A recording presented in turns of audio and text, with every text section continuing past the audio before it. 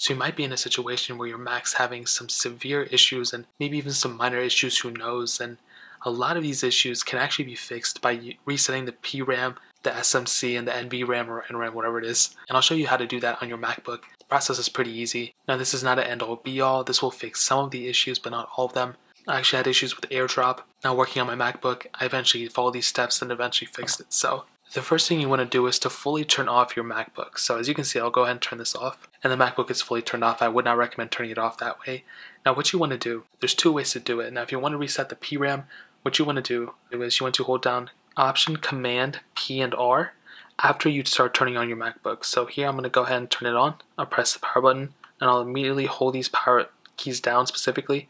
And you want to let go as soon as you hear that boot up logo, or that boot up sound for that matter. And as you can see, as soon as I let go, my MacBook did boot up. So that's the way to reset your PRAM.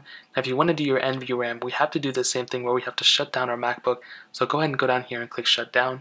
So now to reset the NVRAM, what you want to do when your MacBook is shut off, you want to hold down the Shift, Control, and Option keys while you're powering up the MacBook. So you want to hold down those specific keys, and then you want to hold them down for about 10 seconds, and I already stopped counting, but I'll go ahead and look at the camera.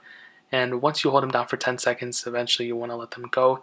So now it's been about 10 seconds based off my camera. And then once you let go of those keys for about 10 seconds, what you want to do is hold down the power button again, and then it'll eventually boot back into your system.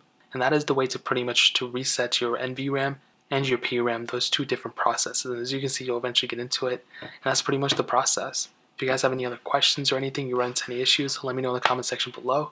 Hit that like button, that would mean so much, but definitely hit that subscribe button. Every single subscriber that you get really does count, or that I get really does count, so it'll mean so much if you guys can hit that. Also check out the other links down in the description as well. My main channel, Twitter, Instagram, all those links are linked down below. I'd really appreciate it if you guys could check it out. More importantly than everything else, I love every single one of you guys. Hopefully I'll catch you guys in the next video. Peace out till then.